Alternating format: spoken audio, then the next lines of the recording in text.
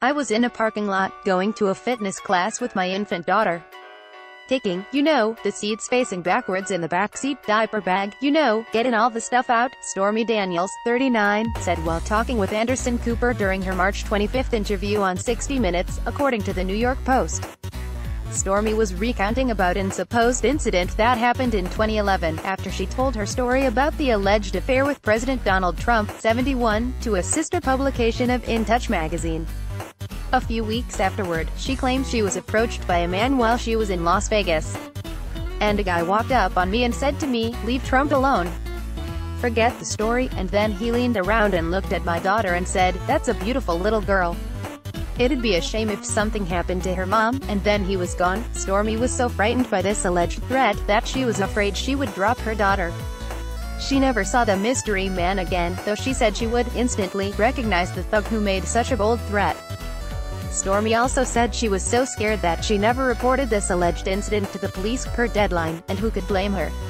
Previously, Stormy Daniels' lawyer Michael Avenatti told CNN's Chris Cuomo that Trump's legal team have allegedly engaging in thuggish behavior, threats, intimidation, and hiding the money trail, adding that Stormy was allegedly physically threatened. Avenatti added, "We have a sitting U.S. president who is threatening to sue a private citizen for over $20 million for talking about their relationship. It's remarkable.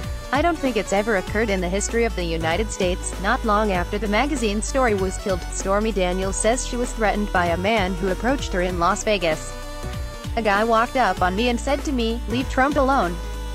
Forget the story." pic.twitter.com/JSPC, 60 Minutes, at 60 Minutes, March 25, 2018, he was like, "Wow, you are special. You remind me of my daughter."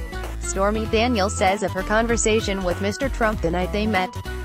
pic.twitter.com/MJ52Gasode, 60 Minutes, at 60 Minutes, March 25, 2018. Meanwhile, Stormy joked on Twitter that technically, she didn't allegedly sleep with Trump. In response to a hater, Stormy wrote, "Technically I didn't sleep with the POTUS 12 years ago. There was no sleeping, hehe, and he was just a goofy reality TV star.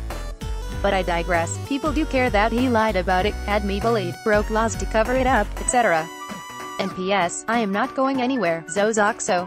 While you await more bombshells to come from this interview, click here to see pics of Stormy and Ivanka Trump to see how similar the two look.